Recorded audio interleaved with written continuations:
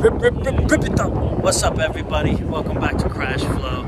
Today, another rip tip. We've been banging out a lot of rip tip lately, but this is a really important one, I think, today, because I want to get into transition skateboarding, dropping in, and being able to carve on transition and just pump around, because I think those are really, really important things as you learn board control in skateboarding. So, before we get into that, though, one of my big topics and things I want to talk about, especially in skateboarding, is just fear. Because I think that's a first thing you deal with when you look at a ramp and you go, oh, I want to learn how to drop in. And fear is just, it's an intense thing. It's in everybody's life, you know? So it manifests in so many different ways when you're going to bed and you're sleeping and you think of things you're scared about, or, you know, when it comes to skateboarding, you're looking at a ramp or jumping down some stairs, you're like, damn, I want to do this, but it's really scary. So I just want to say one thing about fear is that it doesn't, for me, it doesn't really go away. And fear is something that we can just build on our own in our brain when it's not, things aren't even always that scary. So rather than saying like, I need to get rid of it, for me, I look at fear as something that I can go, okay, sit back, take a breath and go, okay, well, it's there. I'm scared that I'm going to fall in this trick. But if I know exactly what I want to do, it's almost like risk management. You know, I know exactly how I want to approach this trick and I want to go about it. And I think I can do it. And I have the confidence and the willpower to try it. You know, if I take a couple of breaths, it's not that the fear goes away, but basically what happens is you go through your fears. You know, you just, it's almost like I said, risk management. You think about what you want to try and you take a deep breath and you do it. And like I said, the fear doesn't go away. And I use that for dropping in, because I think dropping in could be really scary for the first time. So you really want to just understand that you're scared and just know what you need to do and go for it. So today we're going to go over just dropping in for the first time. If nobody's done it, it's a little scary, but it's a lot easier and less scary than you think if you just go for it and you know what you're doing. So let's go. We're at the Chelsea Park in New York City. Beautiful day, September day, and we're gonna do some drop-ins and some carving. So let's go check it out.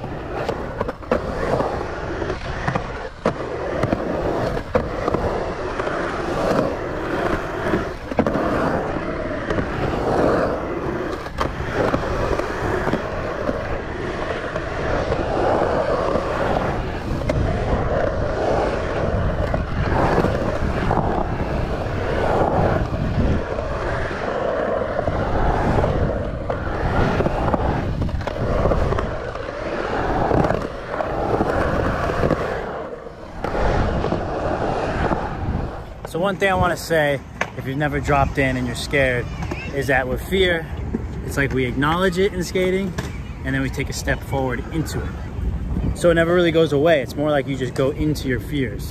And to me, that's what skating is about. You take small steps into your fear. So let's go try to get a drop in. So you don't have to start dropping on any steep quarter pipes right away or anything.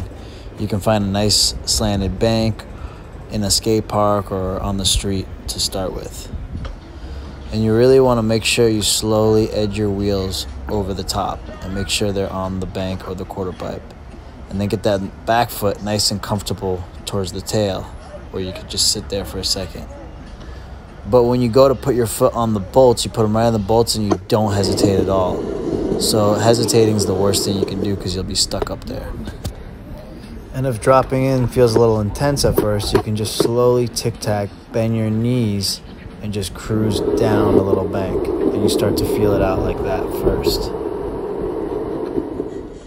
And when you're ready, you go back to putting your wheels right over the crack like this, and not hesitating, pushing your way all the way down with that front foot, and just keeping the momentum forward.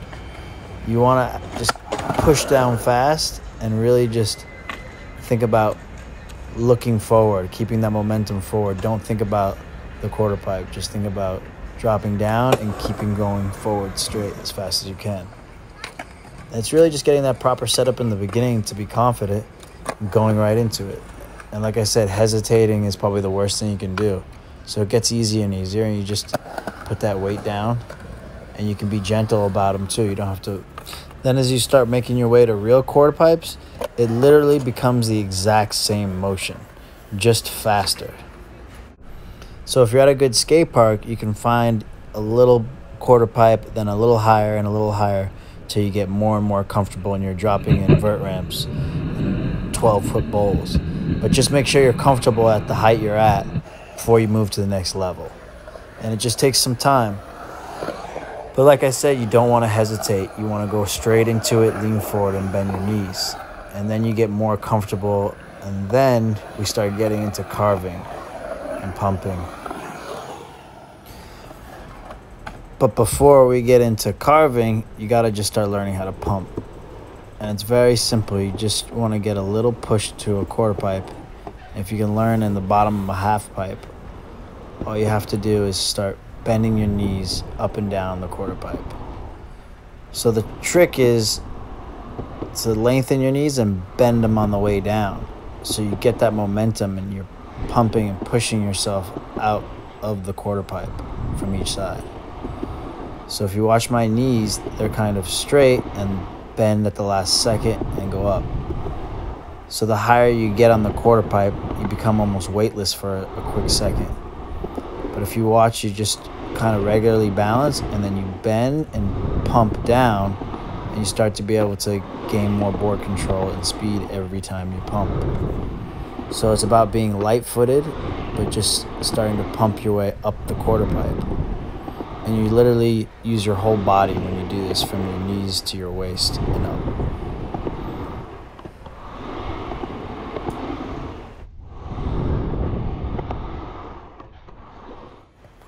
So here's another angle when you start from the flat bottom.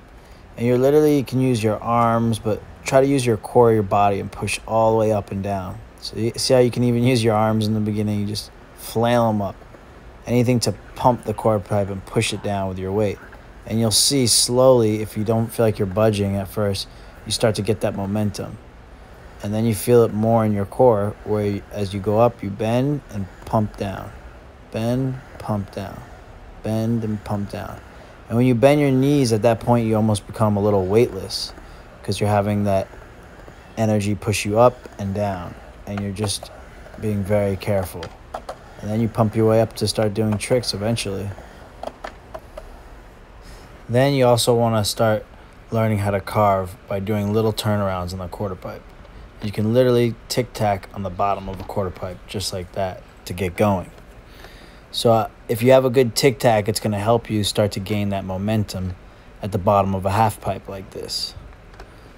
So I recommend, before you get into just carving, kind of just tic-tacking at the bottom and really learning how to use your momentum, bending your knees like you're pumping back and forth, but also tic-tacking around the bottom of a half pipe like this.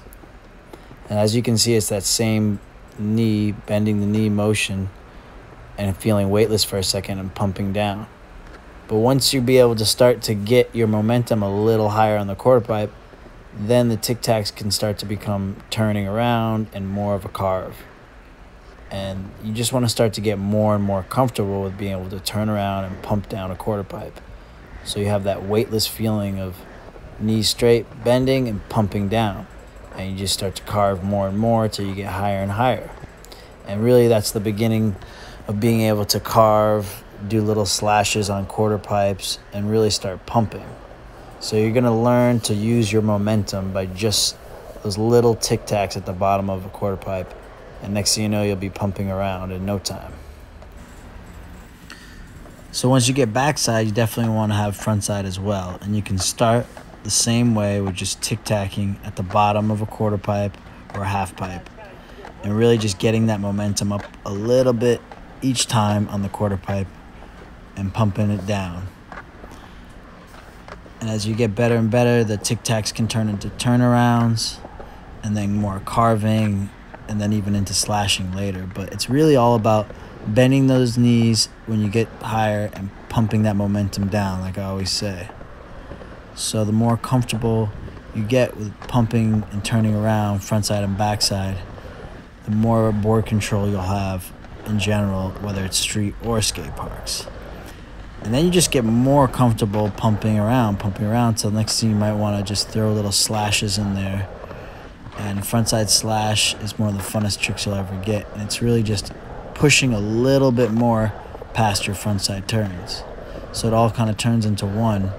And next thing you know, you're really just ripping around a skate park, front side or back side, pumping however you want.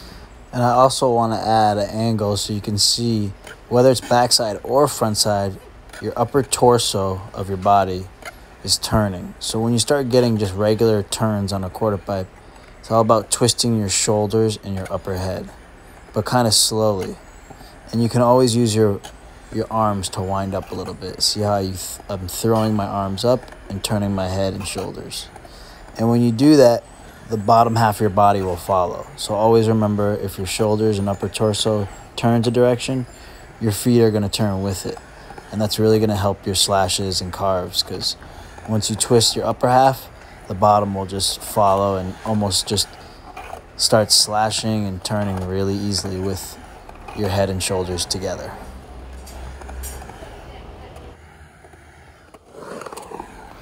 And once you get comfortable ripping around a skate park, feeling weightless on a quarter pipe, pumping front side or back side, and carving and just doing little slashes, it's one of the most funnest feelings and the freest feelings in the world. And that's why I'm making this video. So hopefully more people will just want to focus on really just pumping around and having fun. Because when you get more comfortable with balance and ripping around a skate park and pumping, it's going to make it that much more easier when you start doing crazy tricks. So there you go. That's basically the basics for pumping, turning on transition, front side or back side. And when you get comfortable going either way, then you can start slashing. It's really one thing to the next, and you start building upon these little things that you learn. And like I say, it's like transition is like the key to board control. And I know it's like scary at first, drop the idea of dropping in, but you just realize, you understand it's scary, and you go for it. And you take one step into your fears, you know. And I think for me, if I just go for things sometimes, I realize it's not that scary. And transition, it's not that bad.